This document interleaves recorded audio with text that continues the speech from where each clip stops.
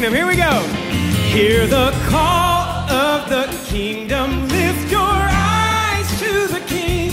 Let his song rise within you as a fragrant offering of how God, rich in mercy, came in Christ to redeem all who trust in his unfailing grace. King of heaven, King of heaven. Sing it, choir. We will answer the call.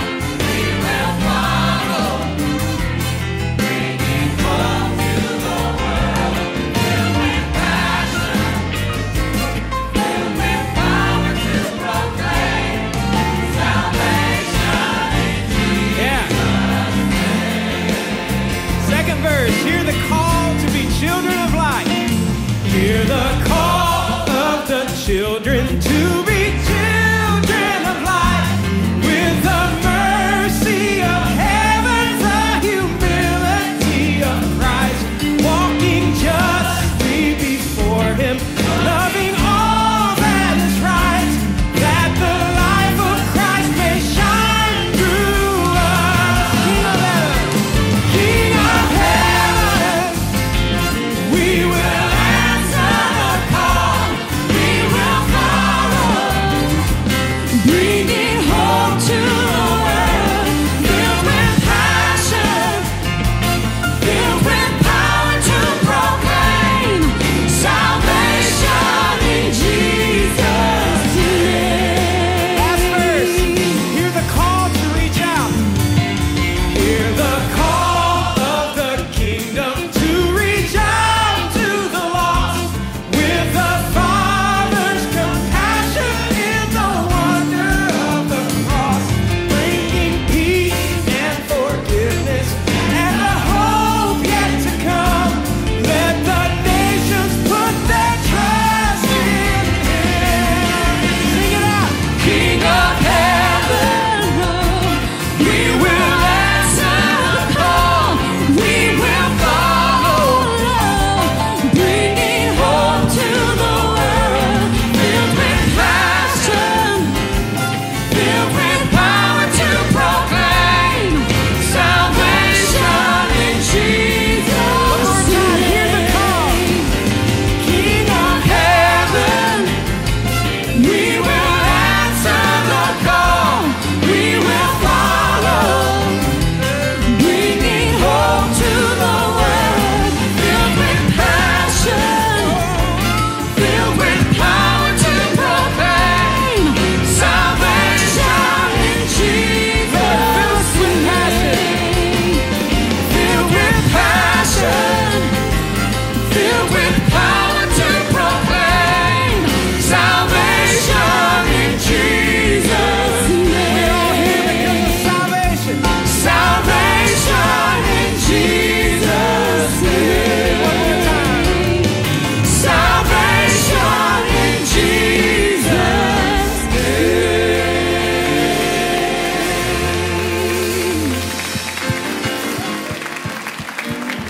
Good morning, church. I was glad when they said unto me, let us go into the house of the Lord. Amen? Well, as you can tell, this is Baptism Sunday, and I would like to introduce to you Richard Thompson. And he has decided to follow the Lord in baptism this morning, and we celebrate with him. And this is Richard's very first time to be here at Christ Church. Richard watches us on YouTube during the week. That's cool.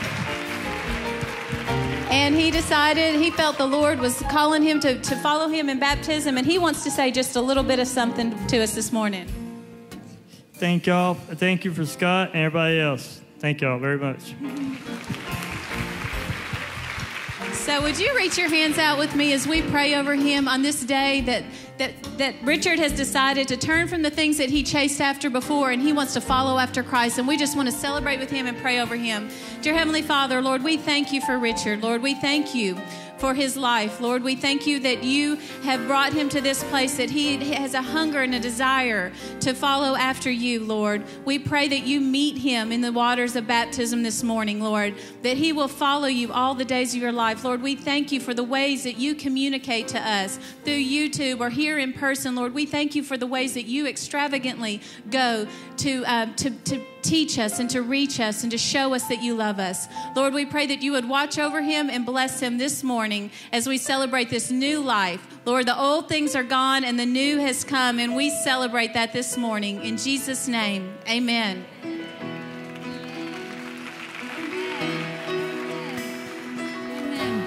I know we all lost an hour of sleep last night, but it's good to be in the house of the Lord this morning. If this is your first time at Christ Church, we just want you to know that this is a safe place for you to come as you are.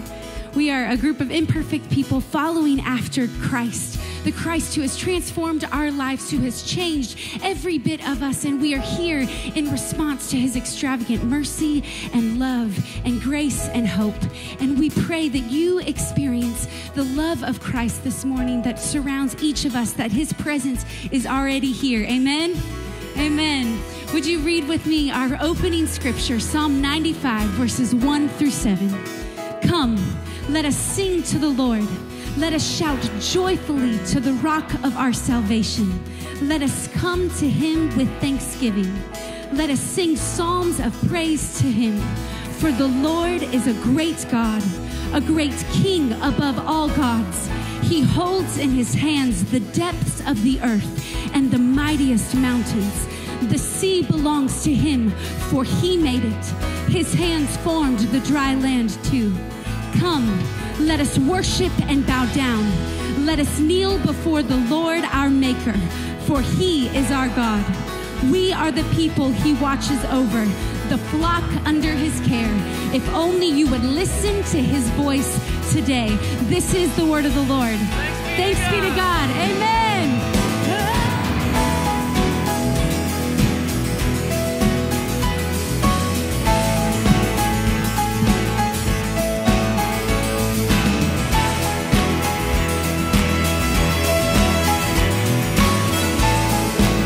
Who breaks the power?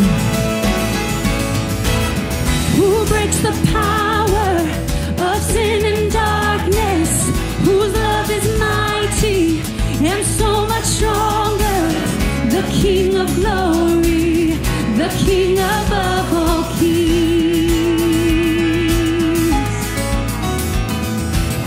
Who shakes the whole earth with holy thunder and leaves us breathless in awe and wonder? The King of glory, the King above all kings. This is amazing grace. This is amazing grace. This is unfailing love. That you would take my place, that you would bear my cross. You laid down your life, that I would be set free. Oh, Jesus, I sing for all that you've done for me.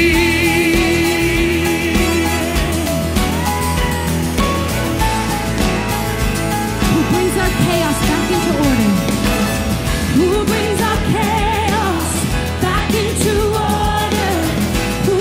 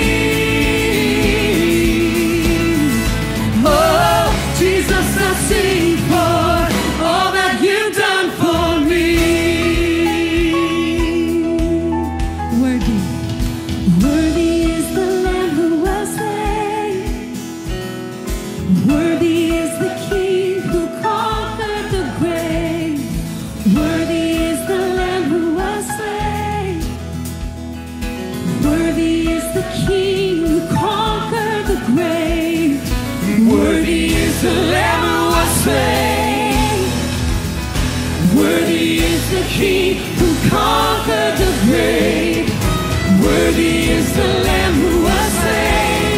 Worthy, worthy, worthy, Lord. This is amazing grace. This is unfailing love. This is unfailing love. That you would take my place. That you would take my place. That you would bear my cross. That you would bear my cross. You laid down your life. You laid down your life. That I would be set free. That I would be set free. Oh, Jesus, I sing for all that you've done for me. This is amazing. This is amazing grace. This is unfailing love. That you would take my place. That you would bear my cross. You laid down your life. That I would be set free. Oh, Jesus, I sing for all that you've done for me. All that you've done for me. All that you've done for me. Oh, Jesus, I sing for all that you've done for me.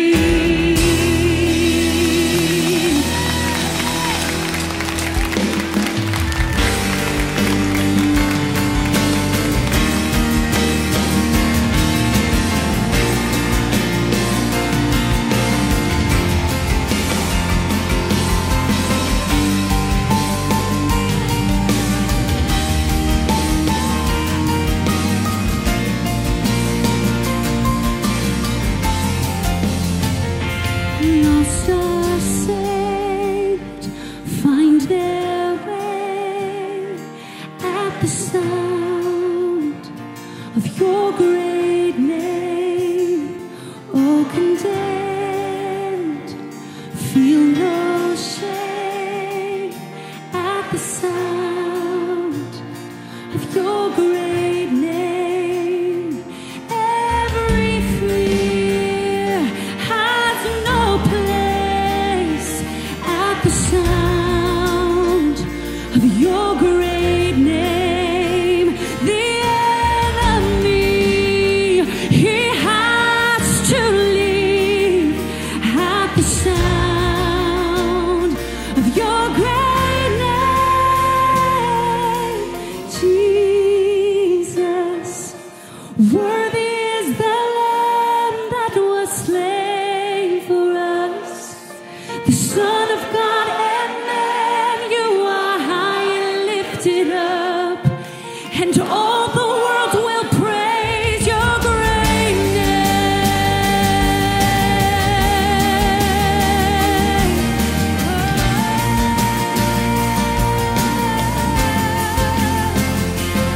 All the weak find their strength at the sound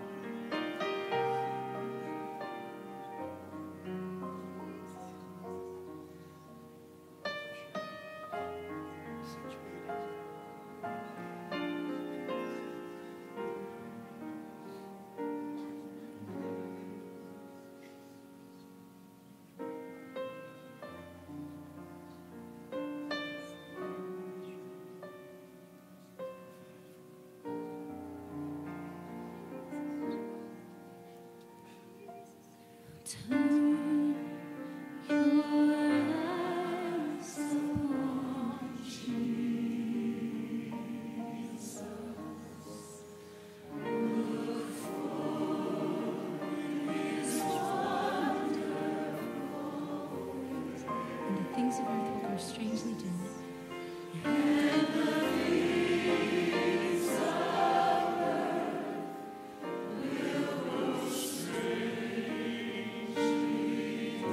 In the light of His glory and grace.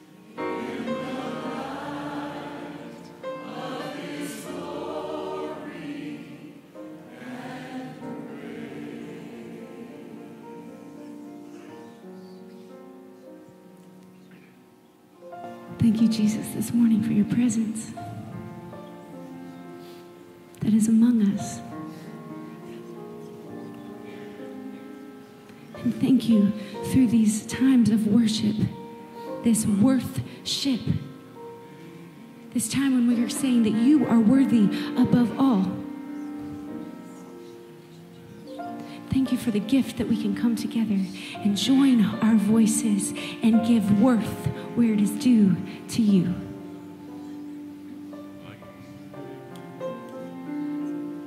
Lord, as many of us, our hearts are still stirred by what we saw last week and seeing the response of the Christians in the Middle East worshiping with all their might in the face of persecution. Thank you, Lord, that I, meek and lowly as I am, get to join with the saints and the angels in this worship and acclaiming worth where it is due. Lord, we praise you. Above all things, help us to turn our eyes to you this morning. In your name, amen. Amen. As we continue in our corporate worship through song, our altar care team is going to come down to the front. And if this is your first time, we have a time of prayer every Sunday.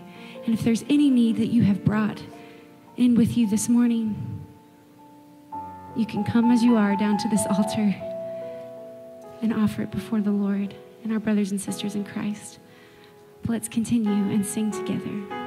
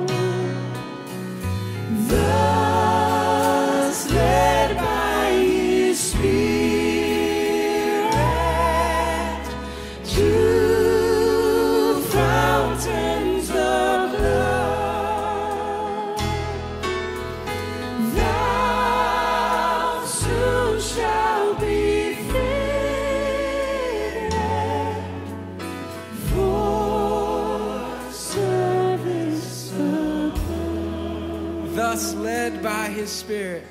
Thus led by his Spirit. This is where we're all going, to fountains of love. Fountains of love. Hallelujah. Thou soon shall be filled for service above.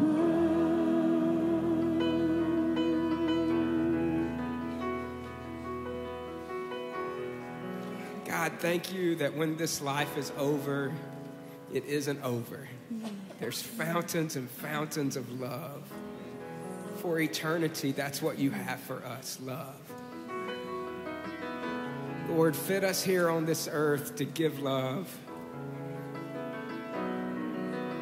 Let us look like you, Lord. Let us love ourselves, Lord.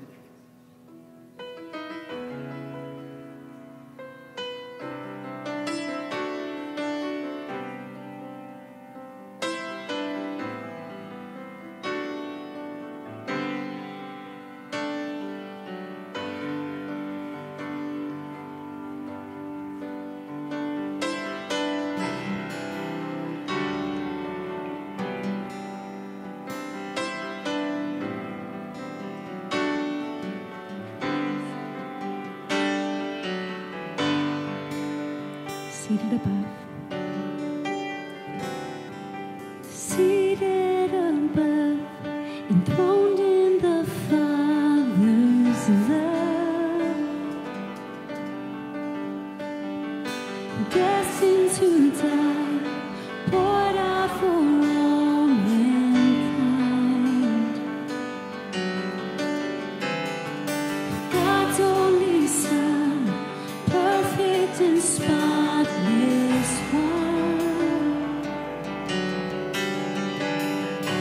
He never sinned, but suffered as if he did. All authority, every victory is yours. All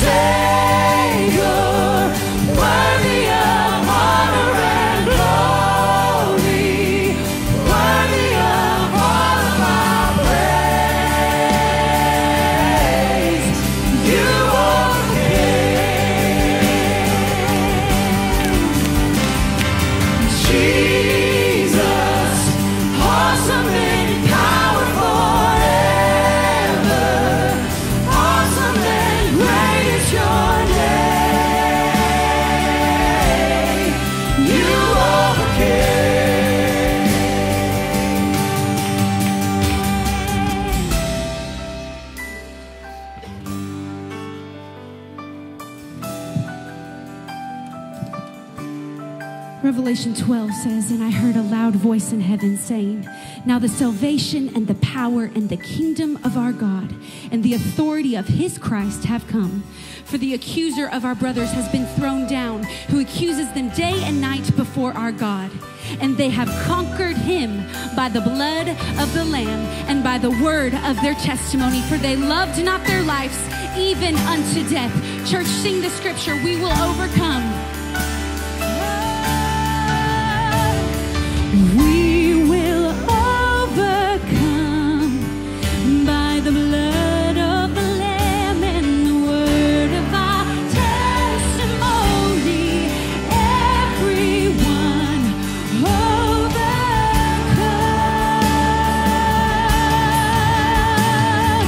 We will overcome by the blood of the Lamb and the word of our testimony. Everyone overcome. Join your voices with our brothers and sisters.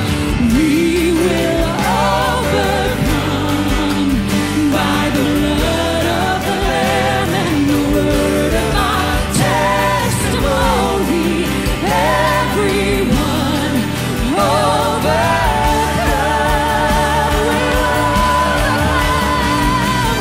We will overcome by the blood of the Lamb and the word of our testimony.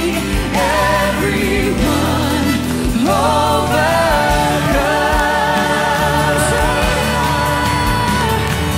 Savior, worthy of honor and glory, worthy of all of our praise.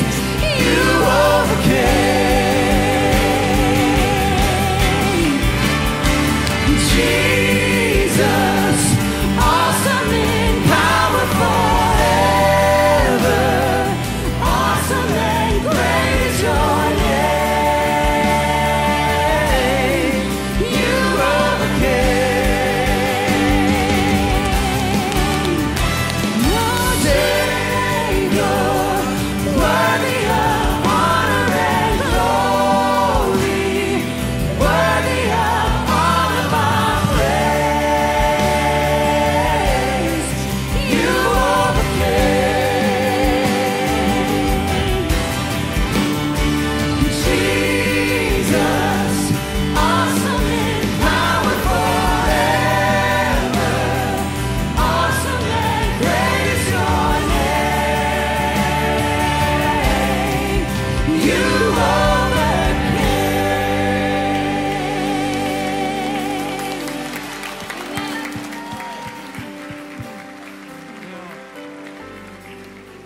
As we take just a moment, I want us to sing that again just a second, but we're going to have prayer for a group that are on their way to Haiti. Now, from time to time, a church sends out teams all over the world. And as we can see all the reports coming from around the world now, these teams crisscross the world and they have impact. They have impact on the countries they go, and the countries they go have impact on them. And so we're praying that as they go to Haiti, a country that is in great need, but God has his hand on this nation, and it's under constant prayer for just folks all over the world, that Haiti would have a renewal in the spirit. They're going to do all kinds of wonderful, benevolent, humanitarian things, and also there'll be prayer, and there's just always spiritual need in Haiti. So I'm wondering if some of you here would join hands with those, and we would join hands. I'll get in the center, and we'll pray. You agree with me, and then we're going to sing the song again. They overcame. Amen. Lord, we thank you that we overcome by the power of our testimony. And Lord, you've been at work in Haiti for a long time, but Lord, it's really time for the spiritual oppression there to be broken, for the blessing to flow through these wonderful, beautiful people, Lord, that are in need of you. And we pray for this team as they go to Haiti, that Lord, that you would use them to bless the people of Haiti, and you would use the people of Haiti to bless them. Anoint them with your spirit. Give them traveling mercies. Meet their needs, oh God. And Lord, give them a knowledge on how to act as they're there and be used of you in a mighty way. Let the people of God shout amen. Would you shout amen? Hallelujah. And the word of our testimony, everyone overcome.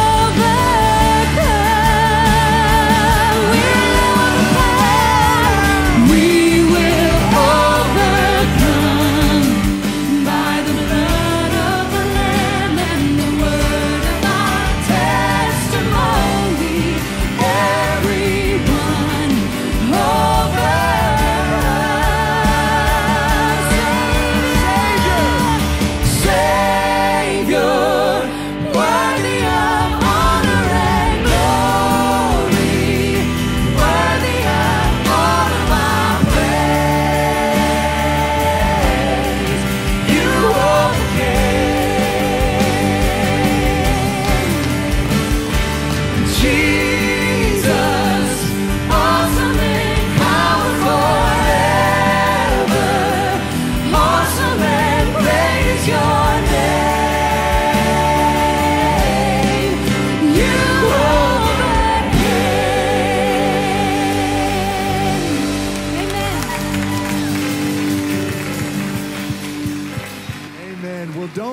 Don't be seated yet. We're going to invite our children, grades 1 through 6, to head upstairs to the Children's Worship Center to continue your time of worship and learning.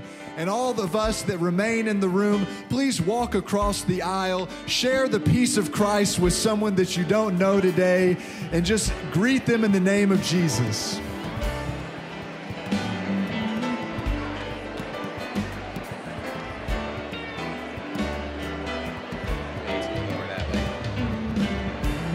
Good morning, online church. Wow, what a service we're having today. The presence of the Lord is amazing in this room. We pray that you are feeling the blessing of God come across the airways and that you are being blessed this day. We bring blessings to you, and we are thankful that you are here. Pastor Jay, how are you doing this morning? Warmer than this week, which is good, but we welcome everyone and we offer Christ's peace to you. Thank you for joining us. You're all over the country this week. Ireland I saw other places in Europe. Thank you for joining us. God bless you. That's right. We have a very good friend in the Philippines today, and she's joined us. So we say hello to her and thankful that she had a safe trip. You all mean so much to us. We pray for you every week. We think about you every day. So if you have needs that we can pray for you, please let us know how we can serve you. Well, God bless you, and let's continue our worship. It's never easy to break up a party, but that's what happens whenever God's people get together. It's exciting. So we are glad that you all are here today. We pray that you have seen a friend, or if you came not knowing anyone, we pray that you've met a friend, that you've met your section leader that we have in each section, and that you've been greeted in the name of Jesus. Well, I want to welcome everybody for being with us, but we particularly always want to give a word of welcome to those who are visiting with us for the very first time. And you may be in the room for the first time, or you may be worshiping online with us through our live stream for the first time. And if you are, we just want to welcome you. We pray that today, it's our prayer every Sunday that when you come into this room or when you worship with us online, that you will encounter the presence of God and that you will be forever changed in His presence.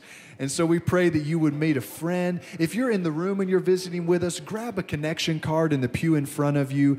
Fill it out so we have a little bit of information to be able to greet you, to say hello. You can pass that to an usher as you exit the sanctuary, or you can take it to the hospitality center located off of the sanctuary foyer. And if you're visiting with us online, and I know we've got folks this morning joining us from Ireland and from the Philippines and from all over the world, if you're joining us online, say hello to Pastor Linda or Pastor Jay. Let them know you're here. They're here to pray with you, to greet you, and to provide any resources that you need about our church. Well, we've got several exciting things coming up in the life of our community soon, and it starts this afternoon. At 4 p.m., we have our annual meeting for the church today at 4 at Montel Hardwick Hall, just right upstairs in the building right behind where we are now. And we're going to have refreshments. We're going to have a time of sharing, a time of just friendship and community as we celebrate the great things that God has done in us last year and that He's already doing in us this year. We will approve new board members. We'll share a financial report. We will share some other, Pastor Dan will share with us as well. So you won't want to miss it. It's going to be fun at 4 p.m. this afternoon. On Friday, March 13th, the elementary age kids are having a lock-in at the church. Man, that sounds exciting and terrifying. I'm going to make sure my office is locked that night. But so if you are a child in grades 1 through 6, or you have a child in grades 1 through 6, sign up at the Kid Park Center. It's going to be fun. There's going to be a pancake breakfast. It's only $10 per child. Coming up on Palm Sunday, we just wanted to let you know that on March the 29th, on Palm Sunday, we are going to have a very special guest in our Sunday morning worship service that Sunday to bless us in song. It's the Watoto Children's Choir from Africa. And they are known, you are going to really enjoy them. They are known all around the world. They are wonderful, and they come ministering in Jesus' name, and they're going to be with us on Palm Sunday. So that's a great day to bring a friend and to hear this fun children's choir. Finally, on Easter Sunday, the next Sunday, we will have a fun Easter egg hunt in the atrium for all the kids. It's just a great way to bring some excitement to the kids. It's a great thing to bring your friends and family to. So it's going to be in the atrium at 10 a.m. on Sunday morning, April the 5th on Easter. So we need taped shut eggs with candy. And you can drop them off at there's going to be a collection place outside of the Kid Park Center. I also just want to thank, it's so great to always worship with all of our Mercy sisters that are here with us each week. I know we've got 3 of you all are going to graduate from the program this week, and we just send you out with our blessings and our love.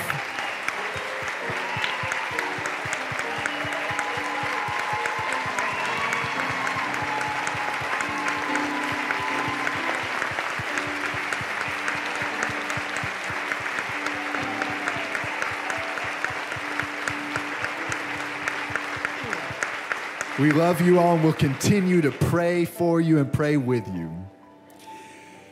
This week I was reading in Mark's gospel about Jesus feeding the 5,000. And we remember that story. It's one of those wonderful miracles where Jesus took something very meager and small, 5 loaves of bread and 2 fish, and He made a meal for 5,000. And what was remarkable to me was just a few verses after the story, Mark records, he said, and the disciples, they still didn't understand the miracle of what had happened. And I was reflecting on what was the miracle of what had happened.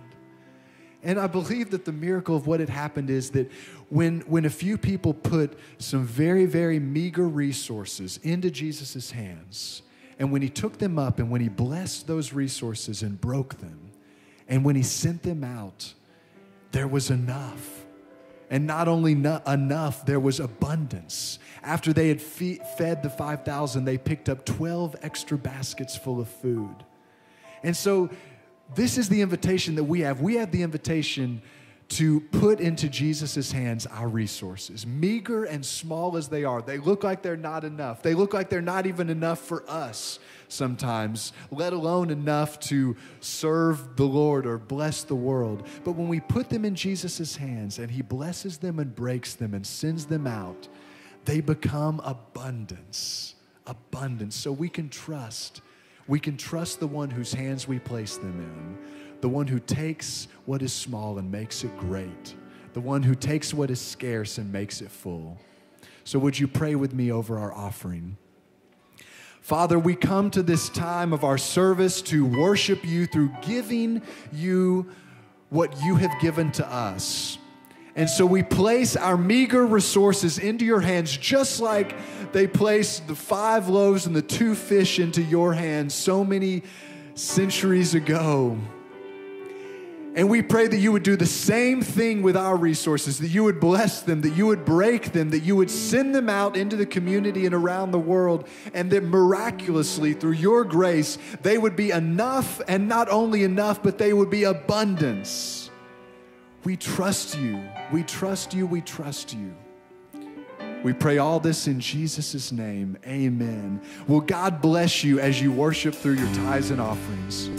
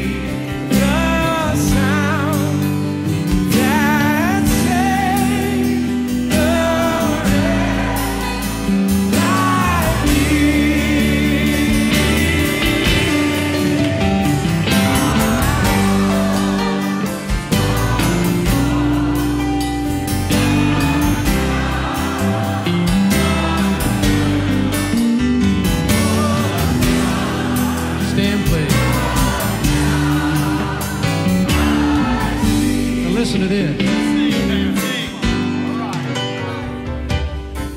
'Twas grace that taught my heart to fear. And it was grace all my fears relieved. Oh, how precious did that grace appear the hour I first believed. Praise God, praise God, praise God, praise God, praise God, praise God, praise God, oh, praise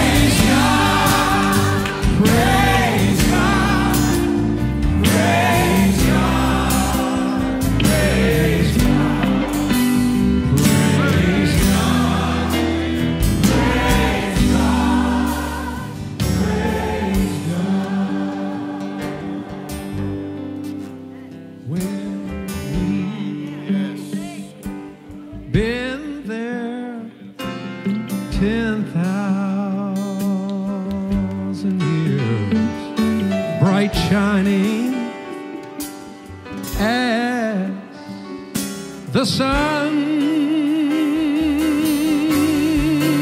We've no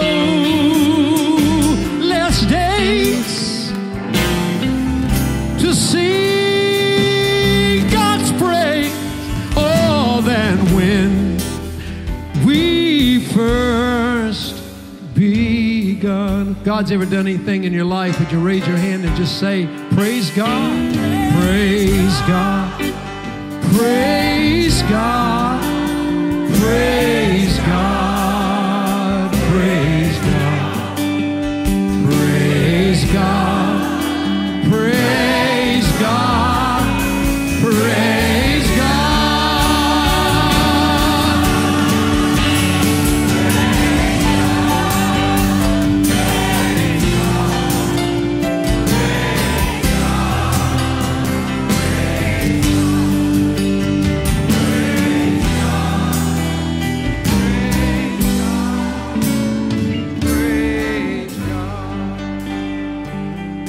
Now, before we read the scripture, we want to thank God for Amanda and Christopher had a baby. Her name is Francine Claire.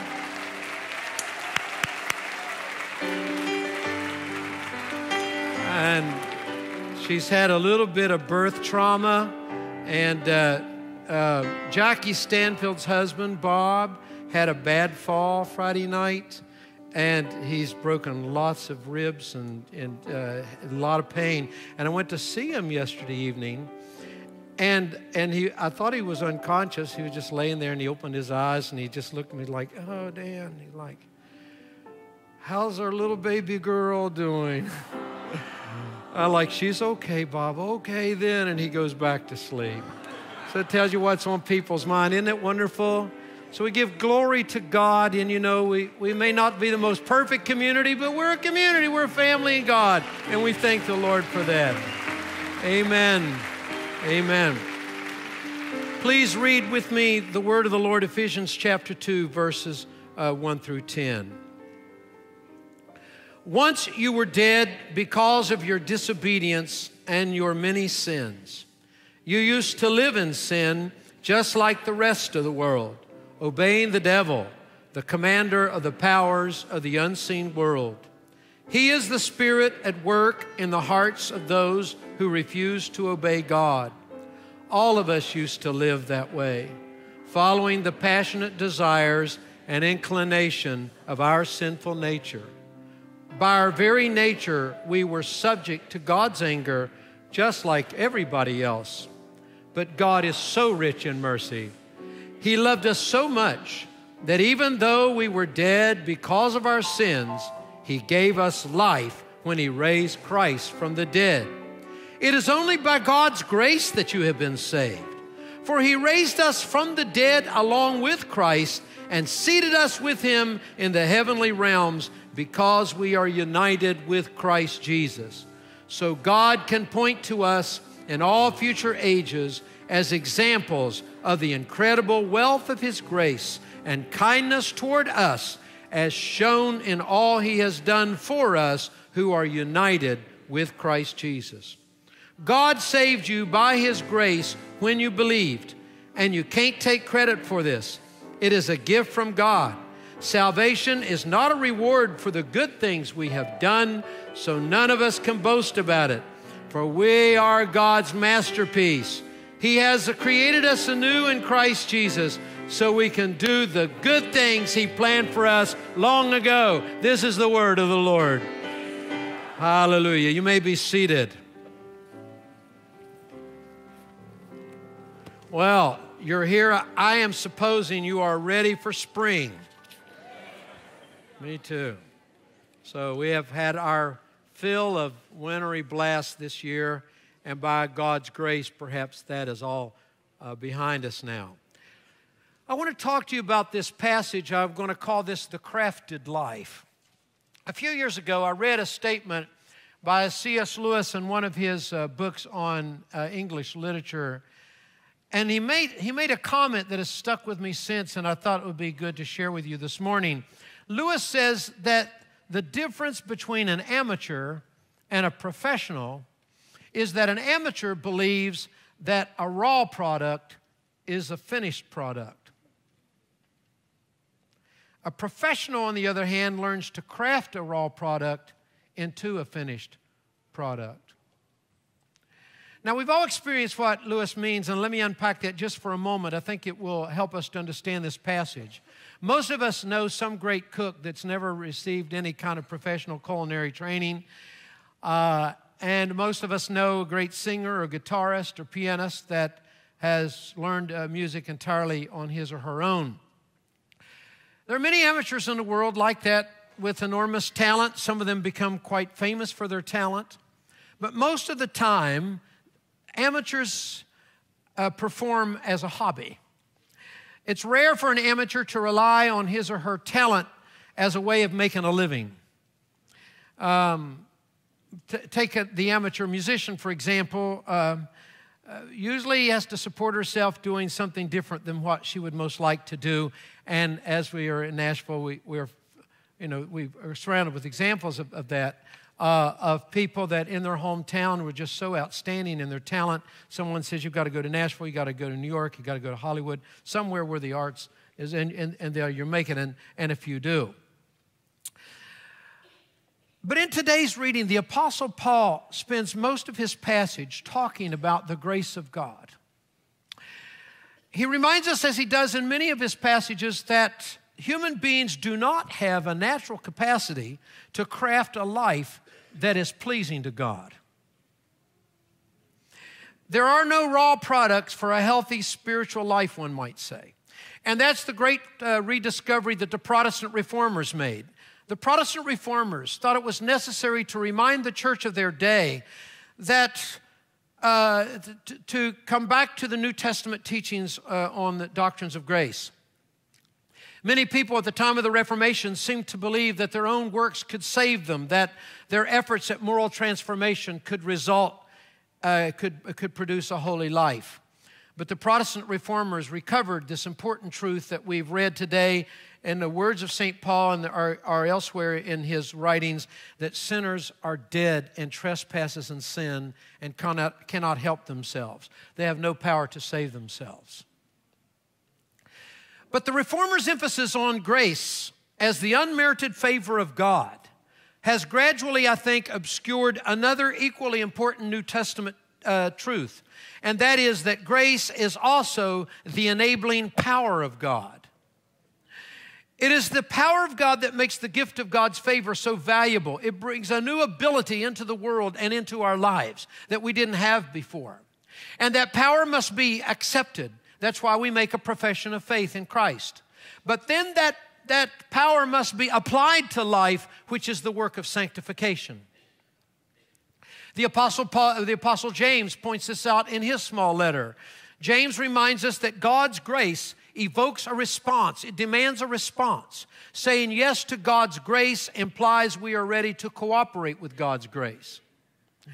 In fact, the Apostle James uses the Greek word synerge to express the kind of response that we're called to make. I don't think I need to even translate that, because synerge, as it sounds, is so connected to the English word synergy.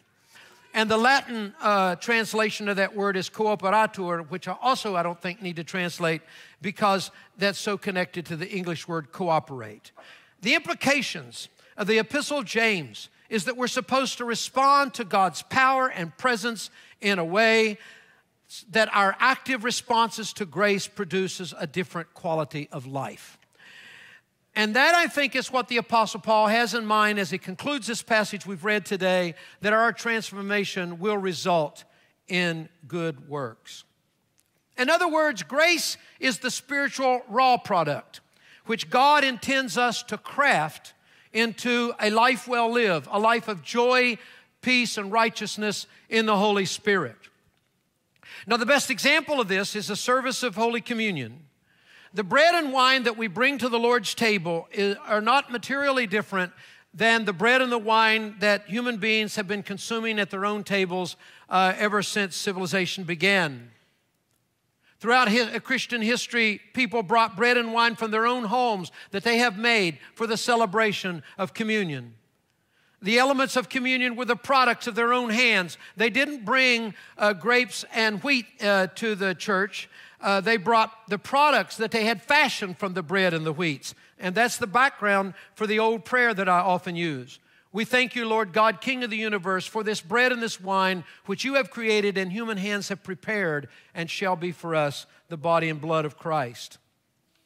Early Christians adopted that prayer from a similar one that you can hear in any Jewish Passover. If you've ever been to a Seder, you've heard similar words to this. But I'd like for you to notice the spiritual assumptions of this prayer. Number one, God creates things.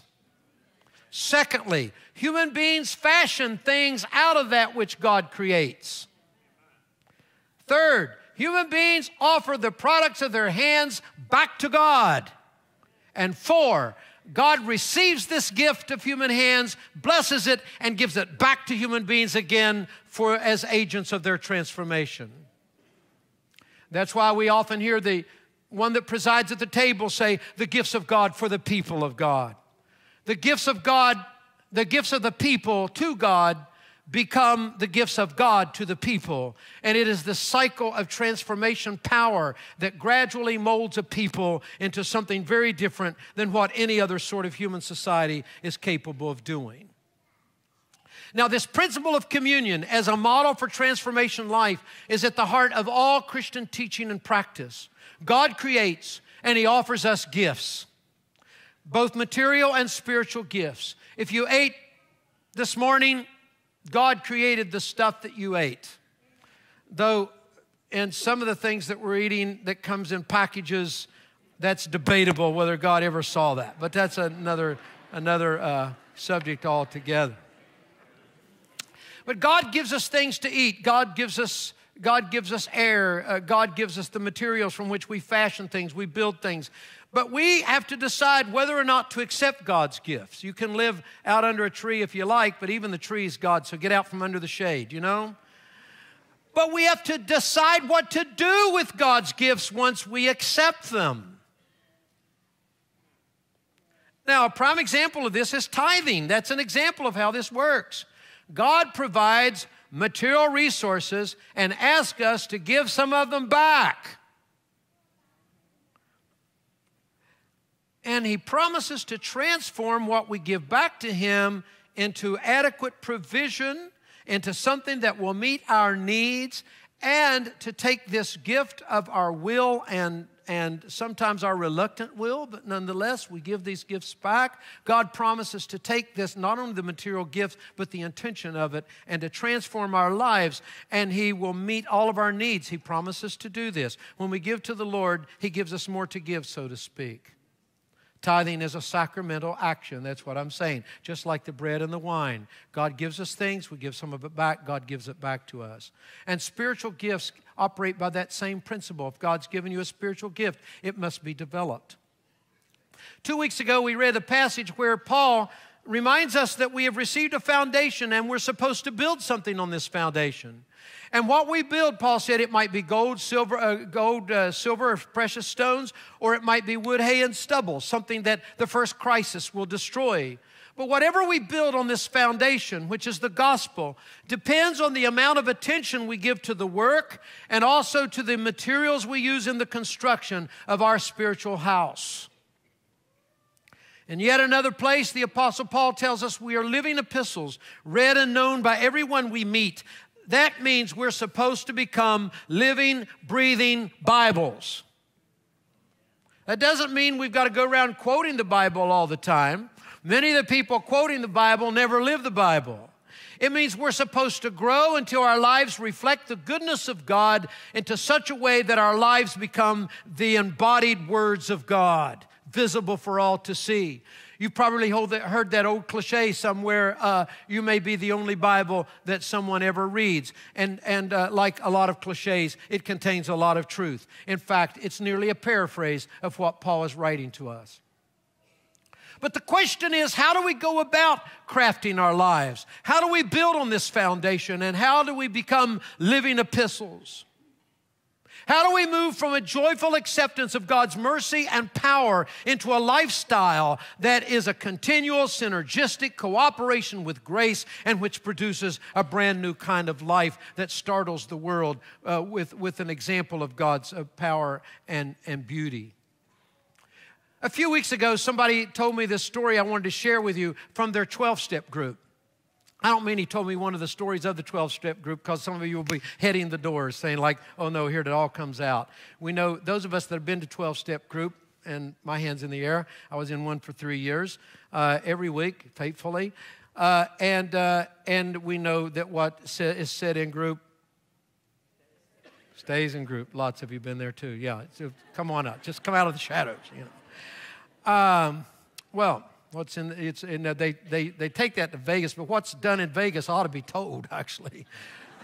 In fact, if you go to Vegas, just go ahead and sign up for a 12-step group. You need one. That's there might be a place closer to hell on the earth, but I don't know where it would be. All right, I shouldn't have said that. Now I'll get letters and cards and Chamber of Commerce in Las Vegas and all that. Oh, help me, Lord. So that's why people say, why do you write so much notes? Are you kidding? If I didn't make notes, this is the kind of stuff that comes out, and I get in all kind of trouble.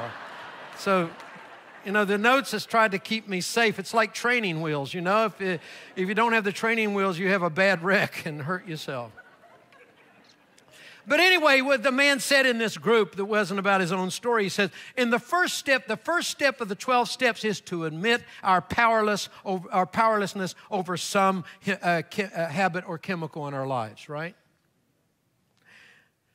Something else has been calling the shots in our lives, and we have to take our first step because we've tried and we failed, and we become tired of being sick and tired, right? Okay, so we have to admit that we've run out of gas and we can't do it anymore. And we have to admit that we're doomed to keep repeating our same old pattern if we keep relying on our own willpower, our own wisdom, and our own intelligence. And that's the deal, if you're caught in an addiction, no one believes they're caught into an addiction. You have to ask your family if you're in an addiction or not. They will tell you. Now, if you tell somebody without them asking you to tell them, don't blame me if there's consequences from that. Nobody likes to be told that they have an addiction because no one believes they do have an addiction. You have to rely on your friends. Nobody knows their own breath stinks,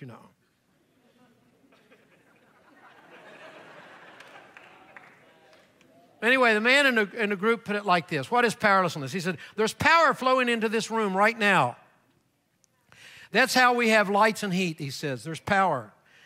But if a car was to drive into the pole between the power station and us, the power that's now flowing into this room would be disrupted. And as a result, we would be powerless. We would need heat and light, but we would be in the dark and we would be cold. We would have no means of producing heat and light. That's what powerlessness is. It's the recognition we cannot make ourselves behave. We can't straighten ourselves out. We lack the power.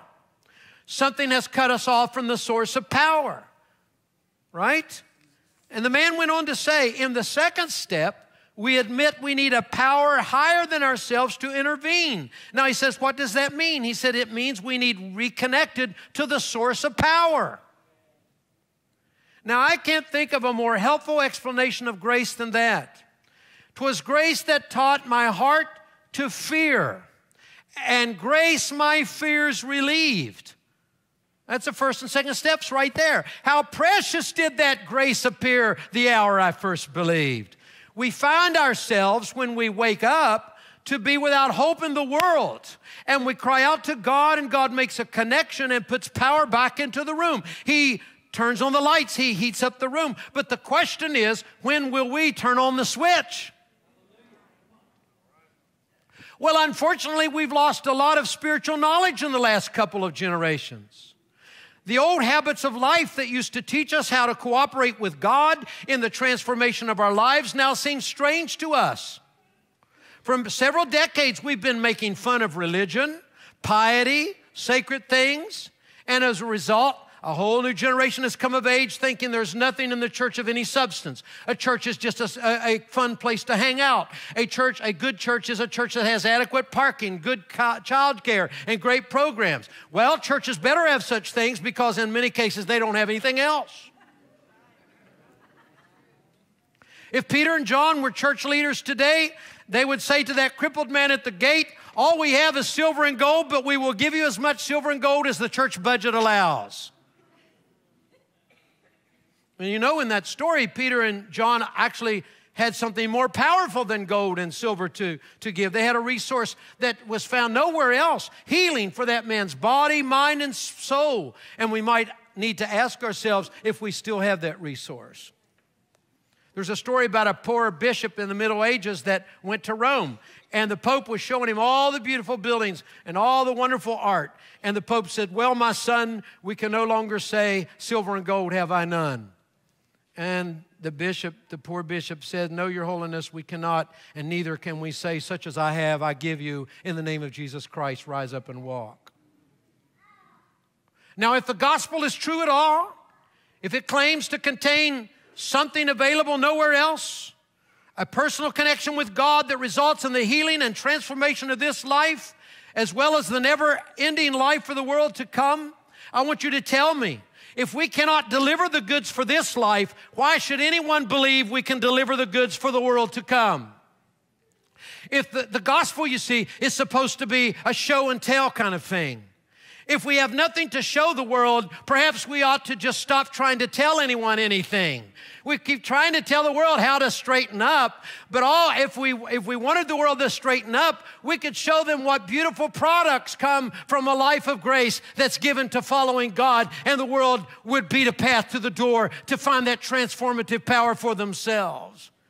They can't be beat into submission to the law of God. For years, we've been saying that people become uninterested in the church and the gospel because we've become outdated and we need a facelift. Well, I don't believe it. And in fact, if it were the case, I think the only option for me would be to just simply renounce my faith altogether. The reason I believe that people become uninterested in church and the gospel is the absence of transformed lives. If Christians are as hateful as anyone else, as stingy as anyone else, as opinionated as anyone else, as unforgiving as anyone else, as uninformed as anyone else, as self-centered as anyone else, why should we think anything we say should be compelling to the world? I think it's a crisis of saints that have eroded our influence in the world. I think we need some examples of changed lives, living epistles, read and known by all. The question is, how do we get there? Well, we focus on God. We start thinking about God.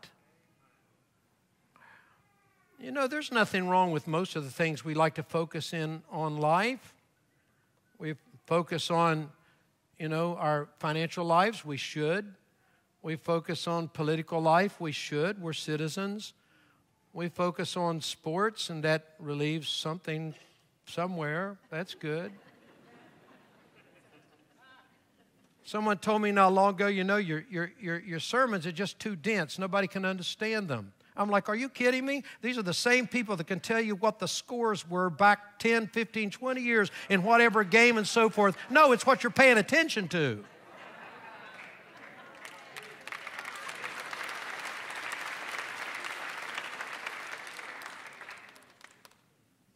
Well, it's what you focus on, you see. You got to receive the power, too. You ask God's power in your life. You have to admit the crud in your life. You have to admit, I got a hateful mouth. Lord, please save me. Help me not to be hateful. I'm stingy. Lord, I don't want to give in the offering. I don't want to help anybody. I'm stingy. I'm a hoarder. Save me. Deliver me. You have to ask for help. We rearrange our habits of thought, words, and deeds. We turn our faces and hearts to God many times a day.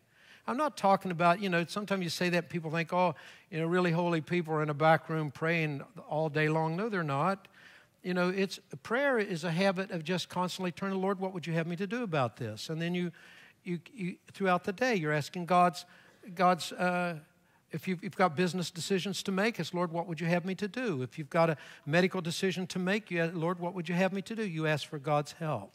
He promises to give it. We learn to craft our lives in God for the sake of the world. But here's where it gets dicey. For many decades, we've been making fun of piety.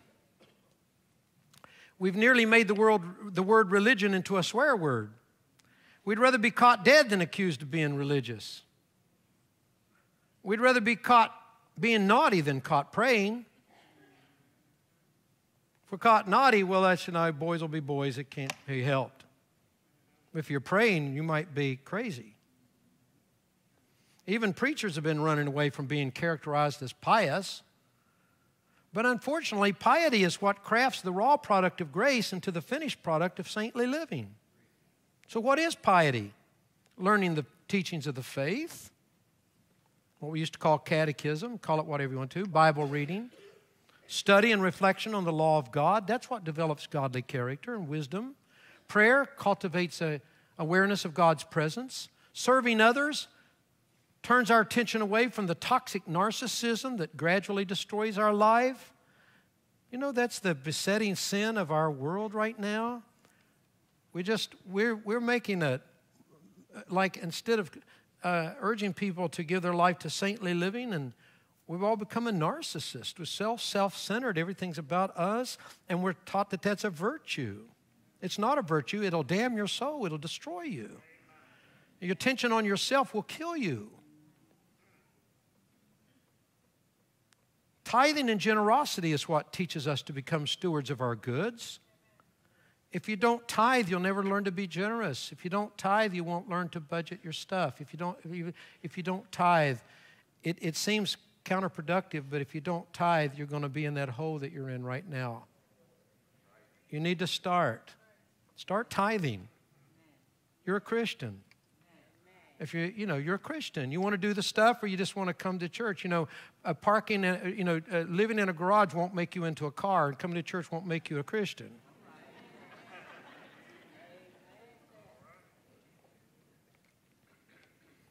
Well, none of these things will ever occur until we decide they should occur, and we ask God for the power to make them occur. They don't become spiritual habits until we persist in our decision to make them into habits. We keep falling down and we keep getting up all the way home. If you're on the road to God, will you fall? Absolutely. You'll stumble. You'll make a resolution and break it before you get home. Get back up again, make it again. Stay on the road. Keep on the path. I read a blog this week that says habits are the invisible architecture of our lives. Habits are the invisible architecture of our lives. You are the product of a blueprint you have been using to construct your spiritual house. If you don't like your present spiritual house, you need a new architect. You need to ask for God's help and start cooperating with God's grace. You need to start crafting your life. Will Durant said the excellence is not an act, it's a habit. St. Thomas Aquinas says, who is that righteous man? That righteous man is that man who, knowing the right thing to do, does that thing day after day after day. Who is that righteous man? He is that man who, knowing the right thing to do, does that thing day after day after day. Now, if you try to follow that advice, here's what you're going to discover. You're going to meet all kinds of obstacles. You're going to discover that your will is broken. Your heart is deceitful. And your ability to perform good works is profoundly crippled. When people discover that, they're like, wow, okay, so I just don't try anymore, right? Wrong! Knowing this about ourselves cultivates the most important attitude we can possibly have in our spiritual journey. Humility. God resists the proud, but He gives grace to the humble. Spiritual life is a matter of falling down and getting back up all the way home. That's why the spiritual journey begins with an admission of powerlessness. You got a habit in your life you can't overcome? Well, obviously, you're the only one in his whole church that has something like that. But now, if people are serious, sometimes they'll come down for prayer and they'll say, I do this horrible thing. And people, the way that the devil does, he isolates us. you're the only one that has this habit, and you're the only one that lacks the willpower to break this habit. Are you kidding me? Are you kidding me? I know you go to a lot of churches, that's what you would think. We present, bless you, bless you, bless you, bless you, bless you, bless you. Hallelujah. How you doing? Overcoming. Praise God. How are you doing? Overcoming. How are you? Overcoming. It doesn't smell good. I mean, it gets deep in churches like that. Oh. No, the real journey to God begins with, it's not my brother or my sister, but me, oh Lord, standing in the need of prayer. It's the Apostle Paul saying, I haven't yet obtained, but this one thing I do, I press on to the high mark that's in Christ Jesus. As you walk this journey, little by little, God's glory and grace begins to shine through you, and people see your good works and glorify your Father which is in heaven. Jesus promised us this would happen, and if we craft our spiritual lives in a spirit of humility and gratitude, it will happen. This is the real path that leads to God, and it's the real path that leads others to God. Last week, we honored 21 men who were beheaded in such a powerful service. And I wanted to give you an update on that story that we found more about as the week progressed. There was supposed to be 20 martyrs that day. One of the men in that now famous picture, though, looks a little different than all the others, if you'll notice. He's a man with darker skin. That's because he wasn't an Egyptian. We don't believe he was even a Christian. So what's the story? His name is Matthew Ayaga. Someone found that out in our church talking to the icon painter. Ayaga, Matthew Ayaga. And he's from the nation of Ghana. Why was he beheaded along with those 20 other Coptic Christians? And more curiously, why was he declared a saint by the Coptic Church? Two moving reasons for those questions. Two moving stories behind those questions. The man had been friends of the men who were killed, and when he saw their faith in the face of death, he decided he wanted to become a Christian right on the spot. He made a profession of faith and gave his life just a little while later. And what the Coptic Church said this week is the early church made a decision many centuries ago during times of persecution that those who give their life for Christ before being able to receive Christian baptism are considered to have been baptized in their own blood. This man who had not been a Christian throughout his life made a profession of faith knowing full well it would lead immediately to his death. And why did he do it? It was because the quality of life he witnessed in his co-workers.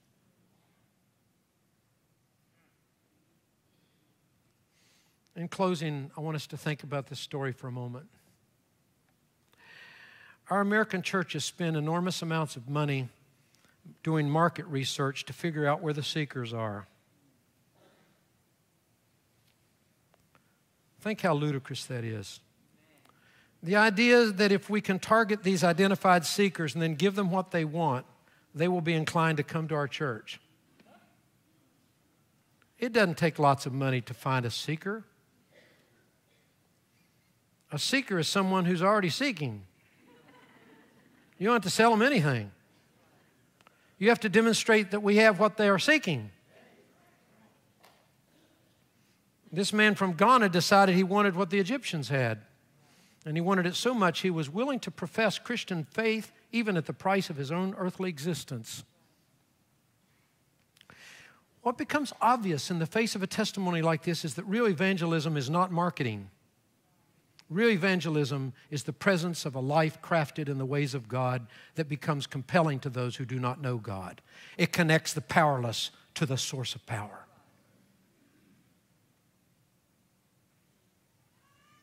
When we're able to say, I once was blind, now I see.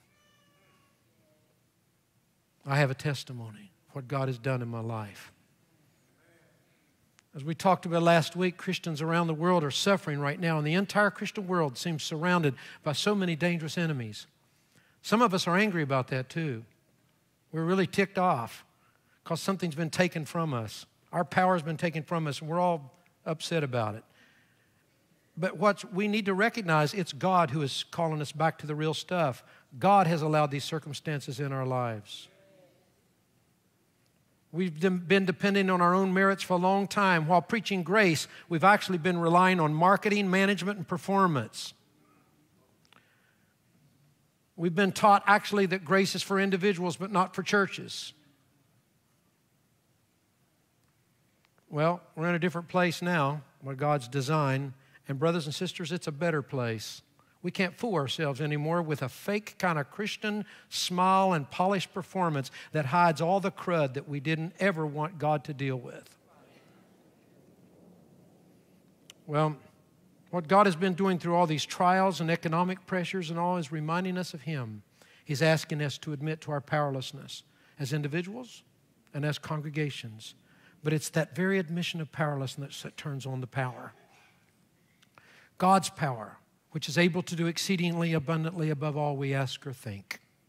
So I've asked the choir to conclude the service today. We've got about 4 more minutes in the service. We went a little bit over. I asked them to sing the 3rd Psalm today.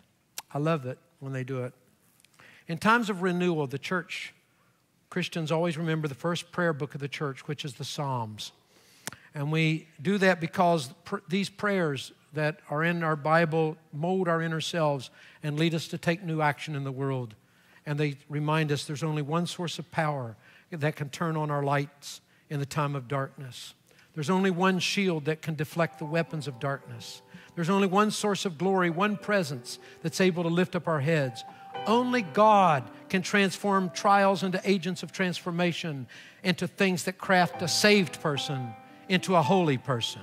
That's what grace means, my friends. And the sooner you invite grace into your life and move grace to the center of your life, the sooner you will turn your face toward home and begin purposefully crafting a life that is a temple of the Holy Spirit. Now, as the choir sings in these final moments, I want to say to you, please, if you've been serving the Lord a long time, you've been coming to church, but you don't see much progress in your spiritual life. You've still got bunches of stuff that you're ashamed of. You haven't seen, you come into the church and you worship the Lord, but you just feel like something's missing in the connection. Why don't you determine today to get some help? There's brothers and sisters in this church right now that have walked the same path. Maybe you're further along than they in many ways. Maybe you're more learned. Maybe you're better shape in all 9 out of 10 ways, but maybe they have found that one thing that they are able to say, yes, I had that issue and here's what I've been doing. Why don't you take this moment and say that humility, grace, the asking God for care, the asking brothers and sisters in Christ for help is the thing that will turn on the lights for you and help you begin to craft your life in God. Let's listen and worship.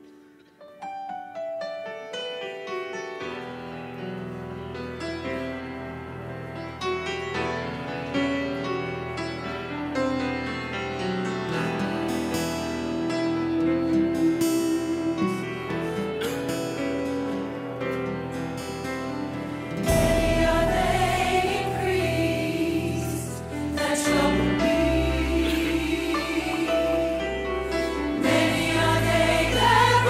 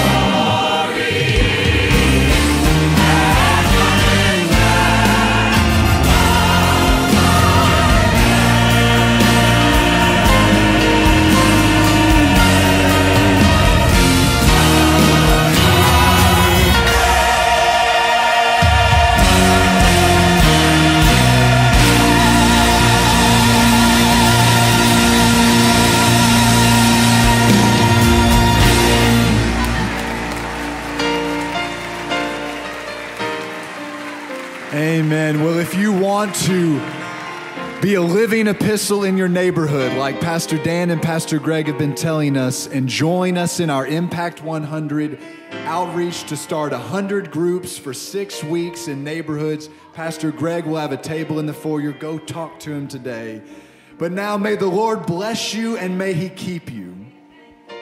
May the Lord cause his face to shine upon you. May the Lord be gracious to you, lift up your countenance, and give you his peace now and forever. Go in peace and serve the Lord. God bless you.